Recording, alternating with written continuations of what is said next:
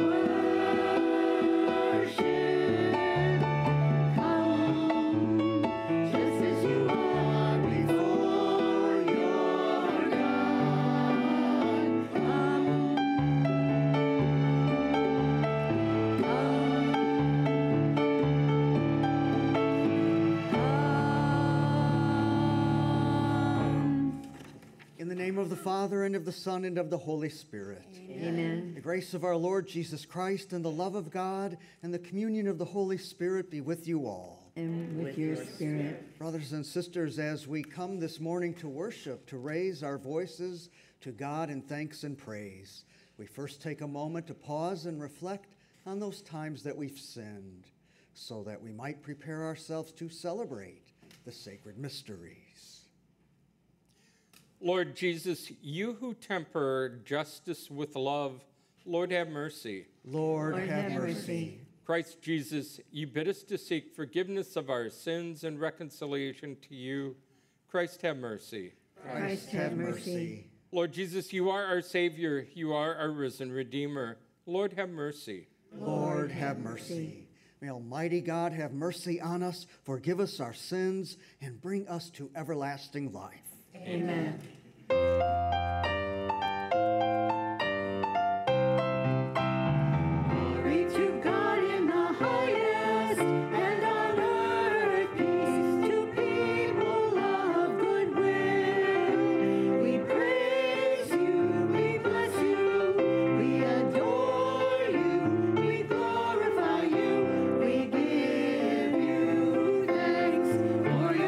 Glory, Lord God.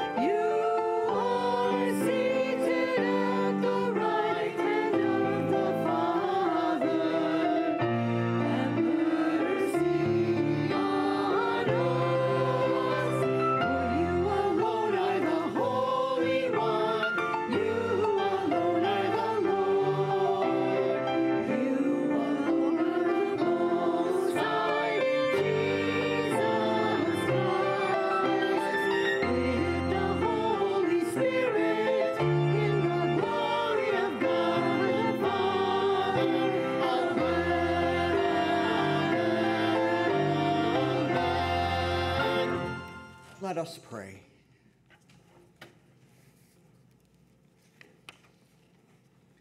O God, protector of those who hope in you, without whom nothing has firm foundation, nothing is holy, bestow in abundance your mercy upon us, and grant that with you as our ruler and guide, we may use the good things that pass in such a way as to hold fast even now to those that ever endure. Through our Lord Jesus Christ, your Son, who lives and reigns with you in the unity of the Holy Spirit, God forever and ever. Amen.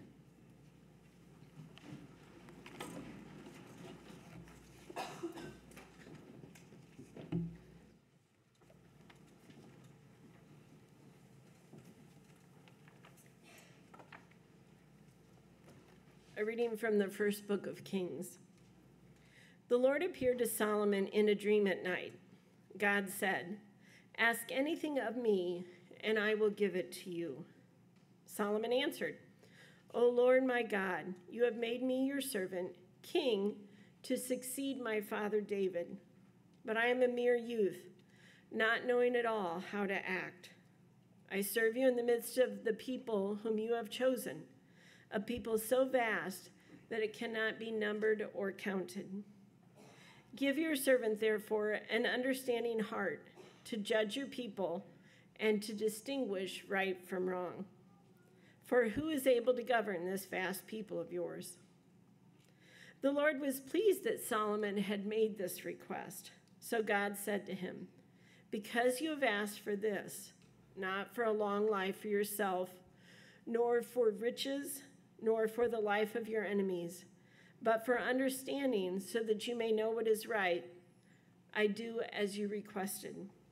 I give you a heart so wise and understanding that there has never been anyone like you up to now, and after you there will come no one to equal you." The word of the Lord. Thanks be to God.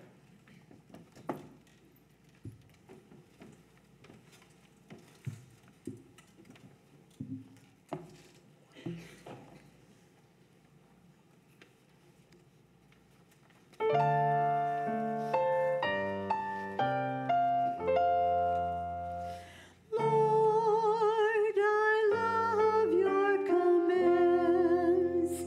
Lord, I love your commands. I have said, O Lord, that my part is to keep your words. The law of their mouth is to me more precious than thousands of gold and silver. Lord, I love your commands. Let your kindness comfort me. According to your promise, your servants, let your compassion come to me that I may live. For your law is my delight. Lord, I love your commands.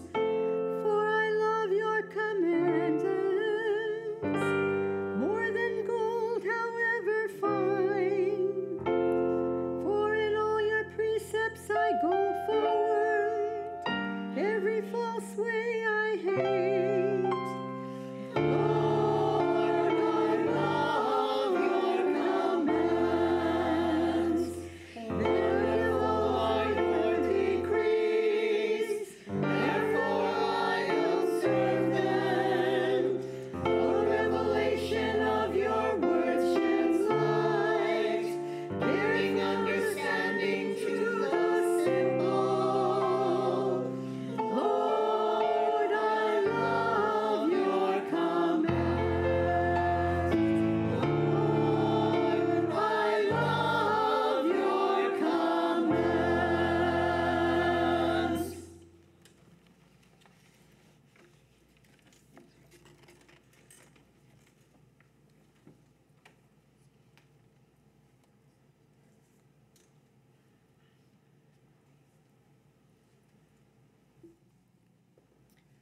A reading from the letter of St. Paul to the Romans. Brothers and sisters, We know that all things work for good for those who love God, who are called according to his purpose. For those he foreknew, he also predestined to be conformed to the image of his Son, so that he might be the firstborn among many brothers and sisters. And those he predestined, he also called. Those he called, he also justified. And those he justified, he also glorified. The word of the Lord. Thanks be to God.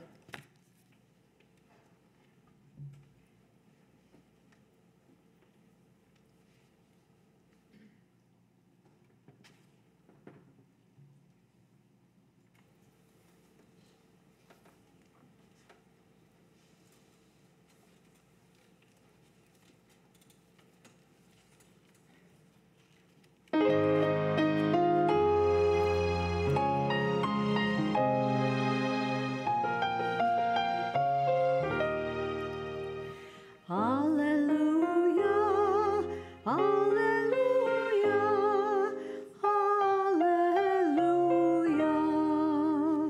hallelujah, hallelujah, hallelujah. Blessed are you, Father, Lord of heaven and earth, for you have revealed to little ones the mysteries of the kingdom. Hallelujah, hallelujah, hallelujah.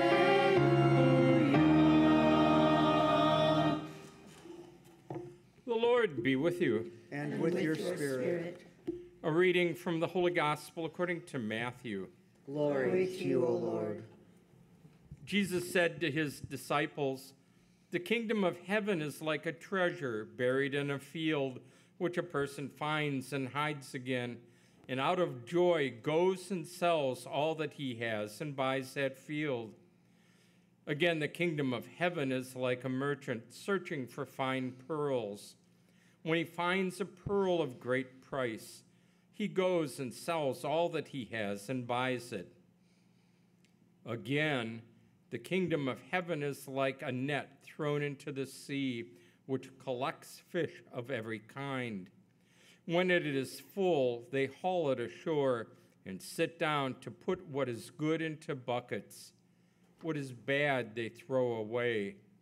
Thus it will be at the end of the age. The angels will go out and separate the wicked from the righteous and throw them into the fiery furnace, where there will be wailing and grinding of teeth. Do you understand all these things?" They answered, "Yes." And he replied, "Then every scribe who has been instructed in the kingdom of heaven is like the head of a household, who brings from his storeroom both the new and the old." The Gospel of the Lord. Praise to you, Lord Jesus Christ.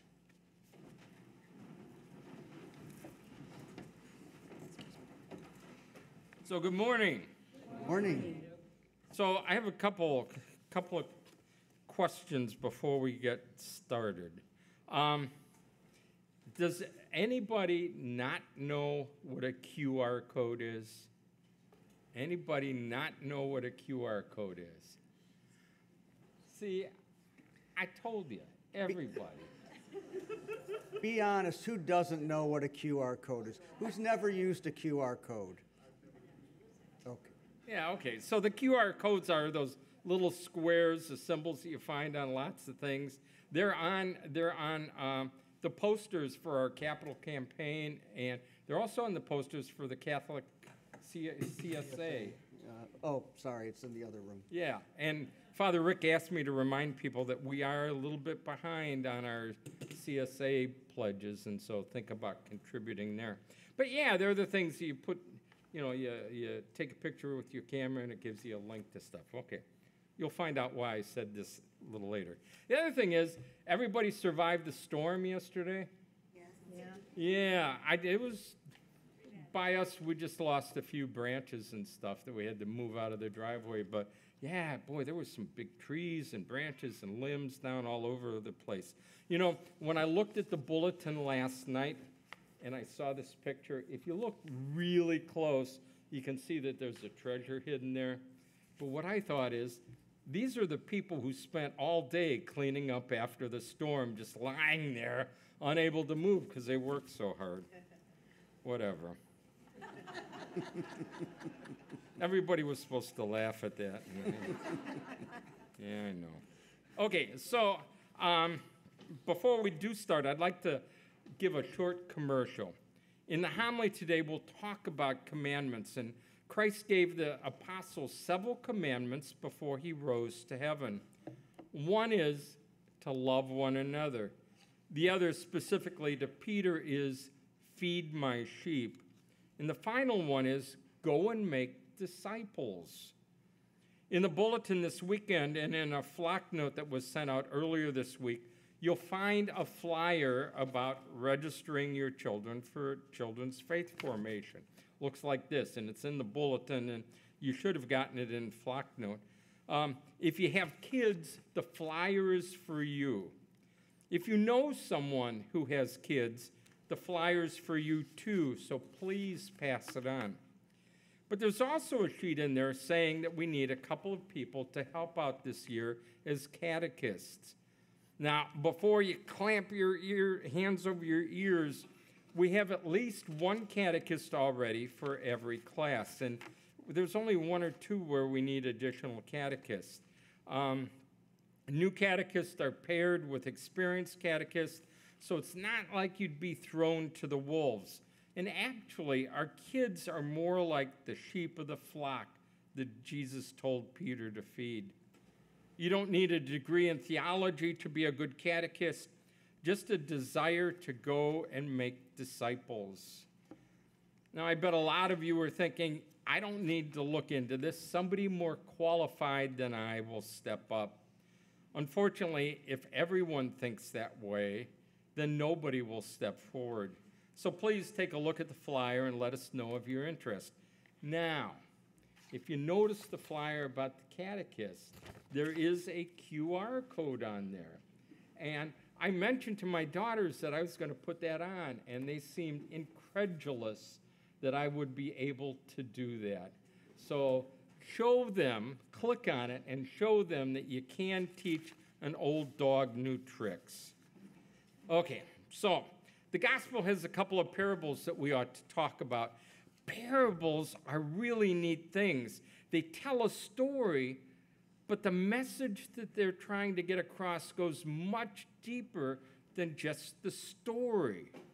There's often many layers of interpretation.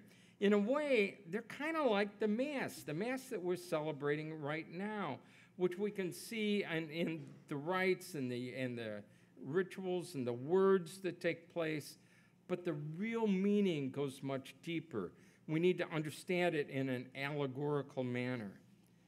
But before we get to the parables, we really need to talk about that great first reading that comes from 1 Kings.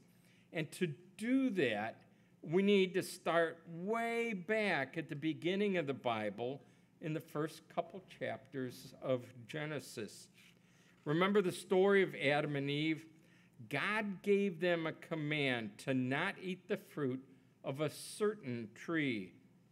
It wasn't like God was testing Adam and Eve. It wasn't like he was showing them who was boss. That was pretty clear even without the do not eat thing. God told Adam and Eve not to eat of the certain tree because if they did, there would be consequences. That certain tree. Here's what God said. You are free to eat from any of the trees of the garden except the tree of knowledge of good and evil. From that you shall not eat. When you eat from it, you shall die. When I was rereading this morning, I thought, when you eat from it, God knew that Adam and Eve were going to succumb to temptation and do that. When you eat from it, you shall die. And remember what the serpent told them? God knows well when you eat of it, your eyes will be opened, and you will be like gods who know good and evil.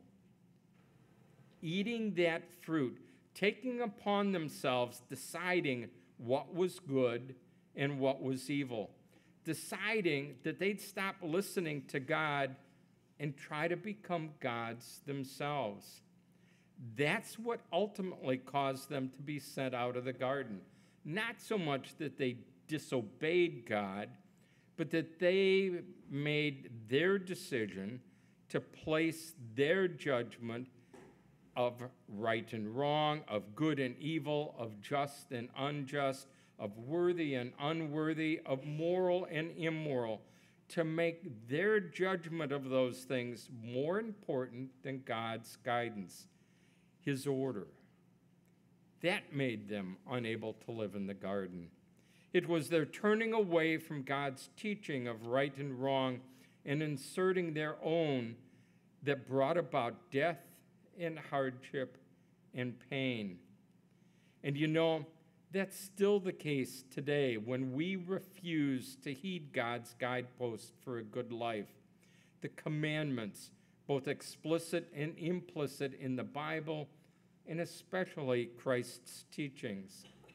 The commandments and the church's unwavering teaching of them.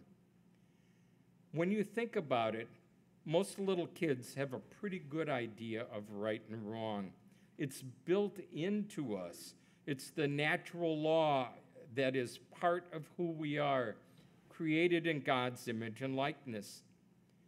But sometimes people try to convince the innocent that what's bad is good, what's harmful is desirable.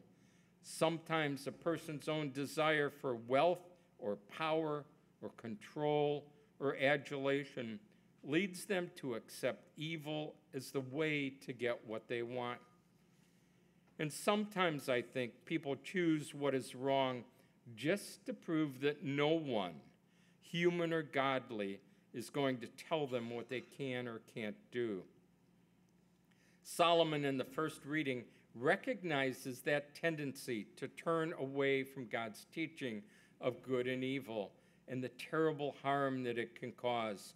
So what does Solomon pray for?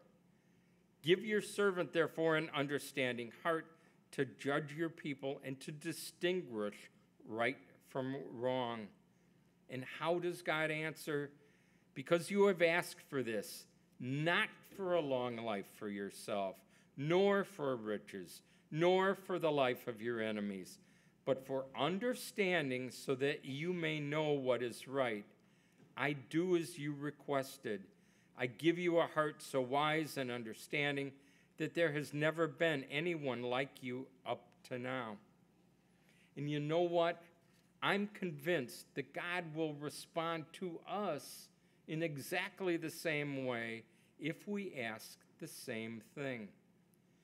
Perhaps the acceptance of God's teaching of right and wrong is the field containing the treasure in the gospel parable.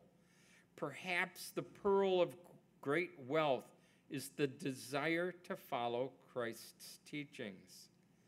Perhaps that object of great value is conforming our understanding of good and evil to the gospel message.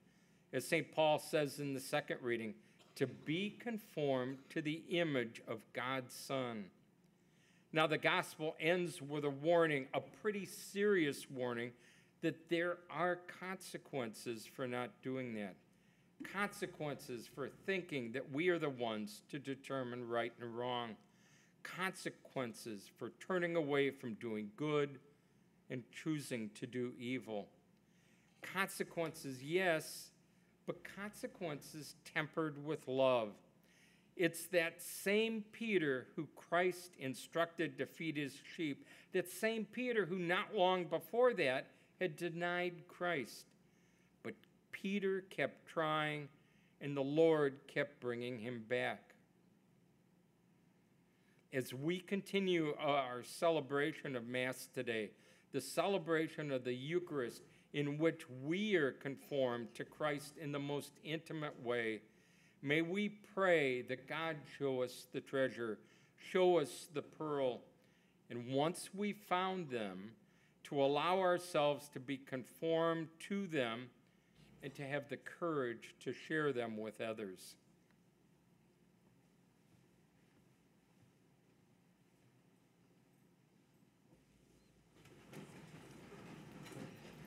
I believe in one God, the Father Almighty, maker of heaven and earth, of all things visible and invisible.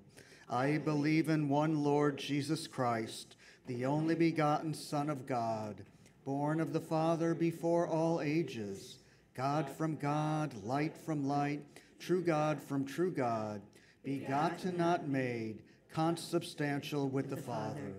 Through him all things were made. For us men and for our salvation, he came down from heaven, and by the Holy Spirit was incarnate of the Virgin Mary and became man. For our sake he was crucified under Pontius Pilate. He suffered death and was buried, and rose again on the third day in accordance with the Scriptures. He ascended into heaven and is seated at the right hand of the Father. He will come again in glory to judge the living and the dead. His kingdom will have no end. I believe in the Holy Spirit, the Lord, the giver of life, who proceeds from the Father and the Son, who with the Father and the Son is adored and glorified, who has spoken through the prophets. I believe in one holy Catholic and Apostolic Church. I confess one baptism for the forgiveness of sins, and I look forward to the resurrection of the dead and the life of the world to come. Amen. As we open our hearts and strive to conform our will to God's and to our lives to God's commands, we offer up our prayers and petitions. For our church, which asks for God's blessing in all that it does, may it receive the gifts necessary to bring the gospel to all nations. Let us pray to the Lord. Lord, hear our prayer. For political leaders throughout the world, that they, like Solomon, may see truth and justice and govern their people with an understanding heart. Let us pray to the Lord. Lord, hear our prayer. For those who suffer because of the extreme heat and storms, let us pray to the Lord. Lord, hear our prayer. For the pilgrims to World Youth Day from the Diocese of Gary and from around the world, may their experience be faith-filled and uplifting, and may they return from their journeys in safety. Let us pray to the Lord. Lord, hear our prayer. For those who have fallen asleep in death, for Mark Myers, whose funeral will be this Monday, that they may share in the eternal life promised by Jesus to those who follow him. Let us pray to the Lord. Lord, hear our prayer. And for Floyd and Stella Clay, whom we remember in a special way at this liturgy, let us pray to the Lord. Lord, hear our prayer. God of love and mercy, hear the prayers we humbly offer to you and answer them according to your will, through Christ our Lord. Amen. Our preparation hymn is Seek Ye First. It's number 445. 445.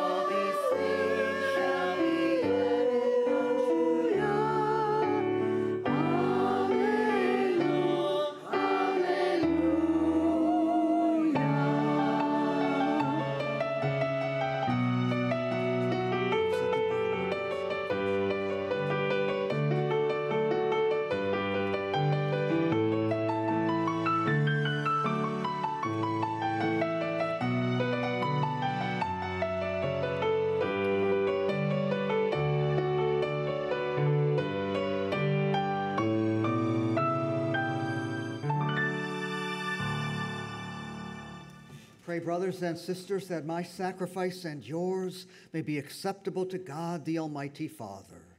May the Lord accept sacrifice at your hands for the praise and glory of his name, good and the good of all his holy church. Accept, O Lord, we pray, the offerings which we bring from the abundance of your gifts, that through the powerful working of your grace, these most sacred mysteries may sanctify our present way of life and lead us to eternal gladness. Through Christ our Lord. Amen. The Lord be with you. And with your spirit, Lift up your hearts. we lift them up to the Lord. Let us give thanks to the Lord our God. It is right and just. It is truly right and just, our duty and our salvation, always and everywhere to give you thanks. Lord, Holy Father, Almighty and eternal God, through Christ our Lord. For by his birth he brought renewal to humanity's fallen state, and by his suffering canceled out our sins. By his rising from the dead, he has opened the way to eternal life. And by ascending to you, O Father, he has unlocked the gates of heaven. And so with the company of angels and saints, we sing the hymn of your praise, as without end we acclaim.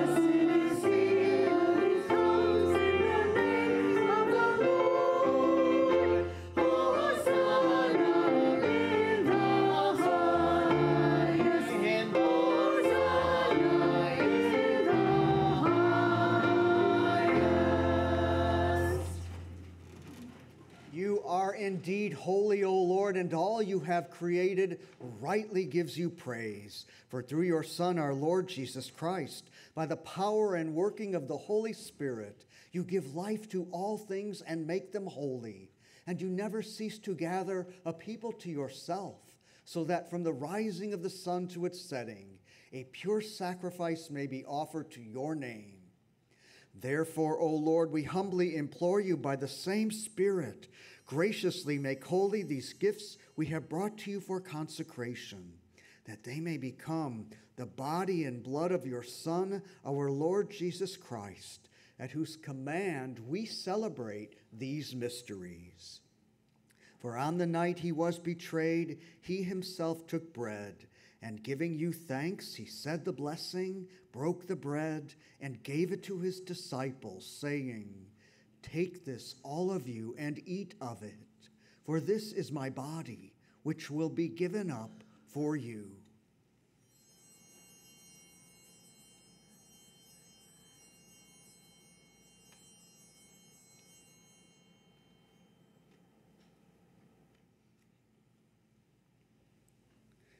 In a similar way, when supper was ended, he took the chalice, and giving you thanks, he said the blessing and gave the chalice to his disciples, saying, "Take this, all of you, and drink from it, for this is the chalice of my blood, the blood of the new and eternal covenant, which will be poured out for you and for many for the forgiveness of sins. Do this in memory of me."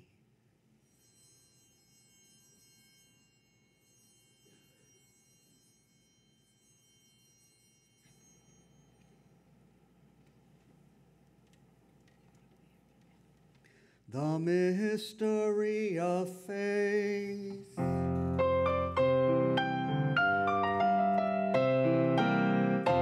When we eat this bread and drink this cup, we proclaim your death, Lord.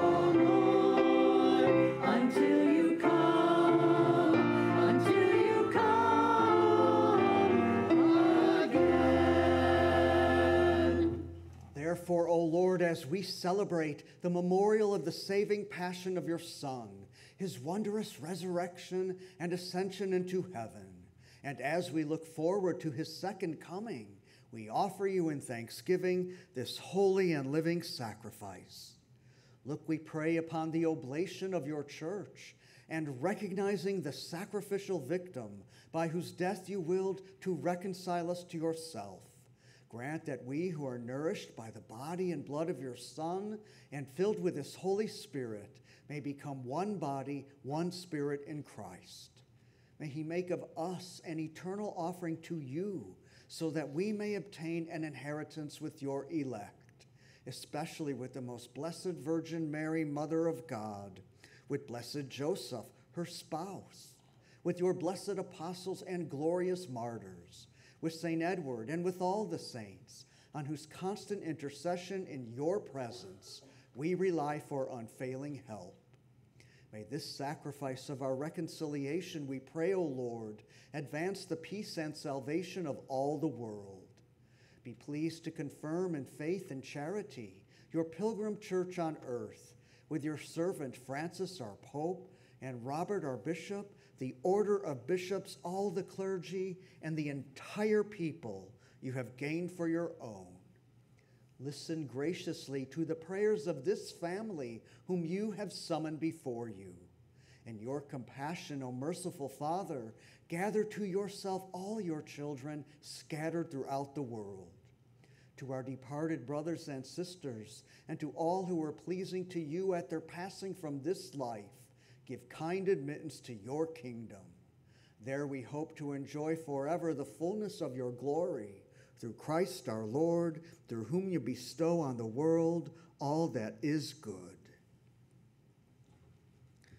Through him and with him and in him, O God, Almighty Father, in the unity of the Holy Spirit, all glory and honor is yours forever and ever.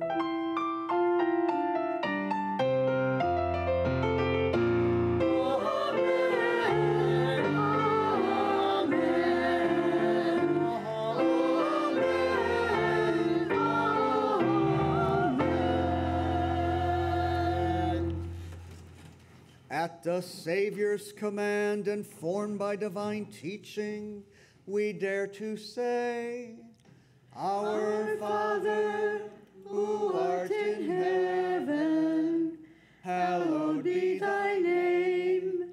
Thy kingdom come, thy will be done on earth as it is in heaven.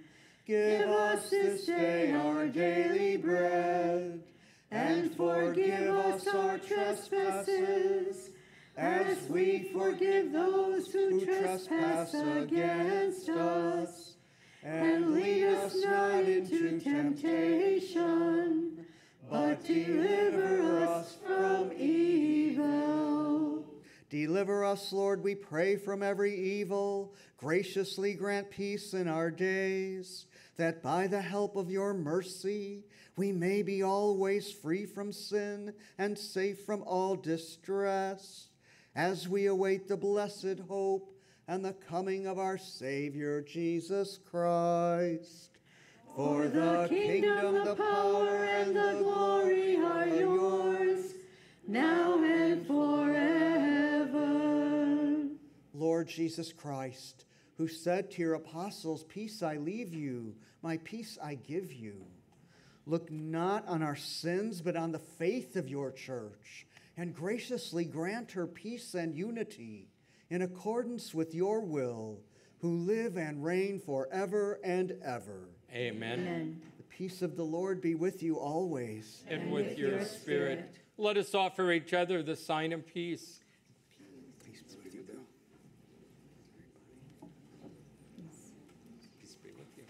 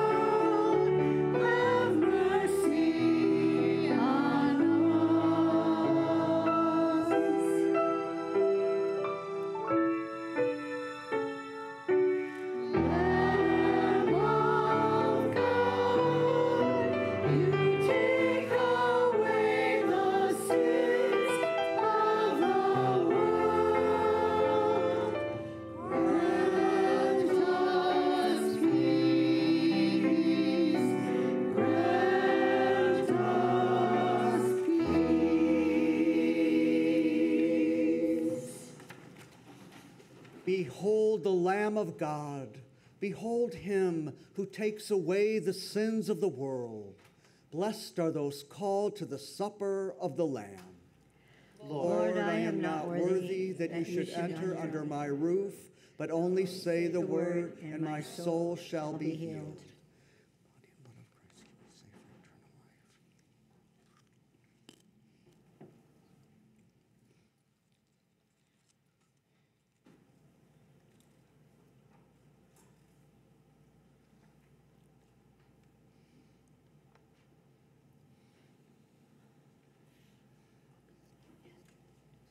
Our communion hymn will be number 438, Be Not Afraid.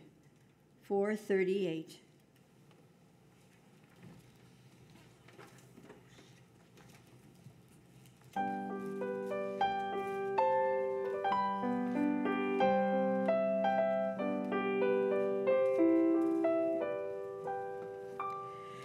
You shall cross the barren desert, but you shall not die of thirst. You shall wander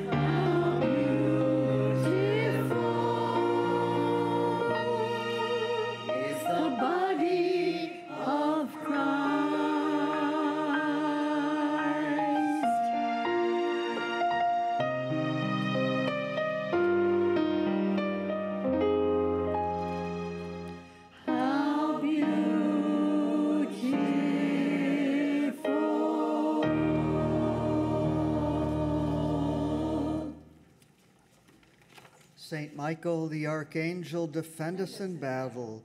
Be our protection against the wickedness and snares of the devil. May God rebuke him, we humbly pray. And do thou, O Prince of the heavenly host, by the power of God, thrust into hell Satan and the other evil spirits who prowl about the world for the ruin of souls. Amen. And our vocation prayer. God our Father, you made each of us to use our gifts in the body of Christ. We ask that you inspire young people whom you call to priesthood and consecrated life to courageously follow your will. Send workers into your great harvest so that the gospel is preached, the poor are served with love, the suffering are comforted, and your people are strengthened by the sacraments. We ask this through Christ our Lord. Amen. Amen. Let us pray.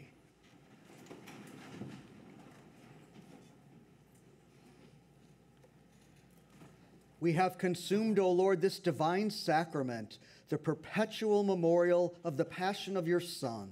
Grant, we pray, that this gift which he himself gave us with love beyond all telling may profit us for salvation. Through Christ our Lord. Amen. A few announcements this morning. Script orders are due this weekend. Pickup will be next weekend. Bunko tickets are for sale after Mass this weekend in the vestibule. I think the Bunko tournament game, however we describe it, is August 13th here at St. Edward. This is fifth Sunday of the month, so everyone is invited. The Knights of Columbus will be leading the Rosary after all Masses this weekend. So again, we ask if you're going to be conversing with your friends and neighbors, please take that outside. It's pleasant out this morning, and so the Rosary can begin. Also, I will be gone from this afternoon through Thursday evening. I will be back in time for First Friday and First Saturday. First Saturday, just for those who go, I plan on starting confessions at 8 a.m., starting early. The reason is on that first Saturday of August, the Traveling Rosary, a Family Rosary for Life, will be returning to St. Edward. So we'll have visitors joining us from different parts of the diocese for the 9 a.m. Mass Saturday morning. And then there will be, weather permitting, the Rosary service outside at our Marian Grotto. See the bulletin for more details. Lastly, it's a little bit of a bittersweet day as we are saying goodbye to a member of our music ministry choir, Marilyn Roach. Marilyn has been with us, I believe, for just about as long as David has been with us, correct? Yeah. Truth be told, she followed David over from St. Irenaeus to here because David was just so good, she didn't want to not have choir without David. But Marilyn, in her time here, has helped at the nursing homes, bringing a portable keyboard, playing from time to time. She's played at daily Mass from time to time, and of course, on the weekend. She's moving to the volunteer state, which is? Tennessee, yes. So when we're freezing at 10 below zero and she has 40 degrees, she's not going to be missing us. But Marilyn, thank you for all your contributions.